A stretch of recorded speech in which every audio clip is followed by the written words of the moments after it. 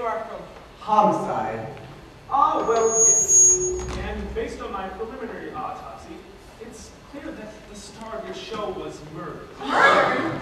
And what are they going to do with her killer? I mean, does she, or he, get some kind of a trophy or a Pontiac convertible? Listen, people. With Georgia taking over the lead, we've got ourselves a real shot. This show is going on. What do you say, gang? Are you with me? You know, if we leave now, we can still make that last train back to New York.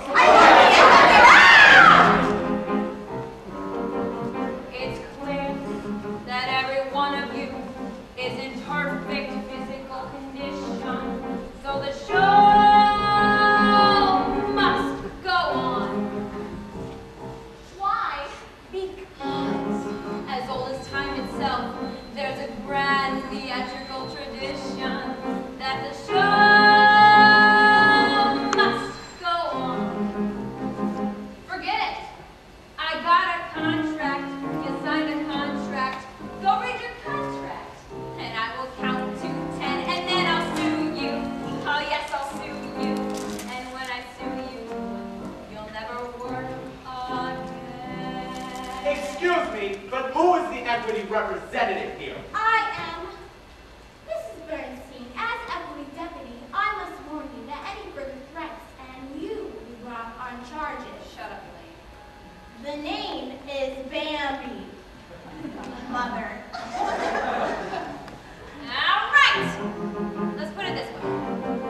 For the backer's sake, I'm asking your permission to let the show go on.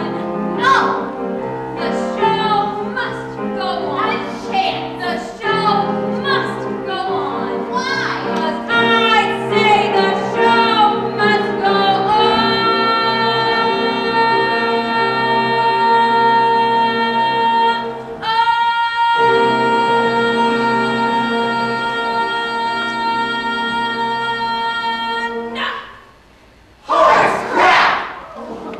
I can't believe I'm hearing this. I won't believe it. Putting on a musical has got to be one of the most fulfilling things a person could ever hope to do. You people, you're all heroes to me.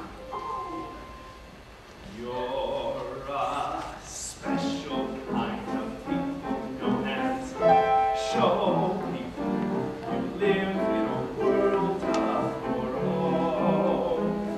The audience paid plenty to sit there and clap, hearing you sing, watching you tap. Did you know your dentist longs to be in show business? And she wants to be a star. And your analyst may never count it that way. You don't know, but Some policemen and detectives dream of